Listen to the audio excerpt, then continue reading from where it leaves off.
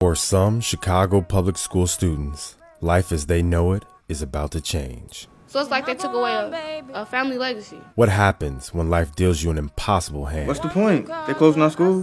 When the systems in place always seem to work against you. We got another protest next week. We really need y'all to be there. How do you cope? When is Miss Jeekins coming back? How do you survive? How they got $95 million for a police county who can't pay for us to get a gym teacher? What would you do? Y'all need each other. You're friends, and friends is more precious than anything. The students at Harper High School decide to use their art to take a stand. You know where we going. I just don't see how we supposed to keep our school up if we're in jail or we get shot. I swear, I'm so tired of all this drama. Apparently they want to stay and fight for our school.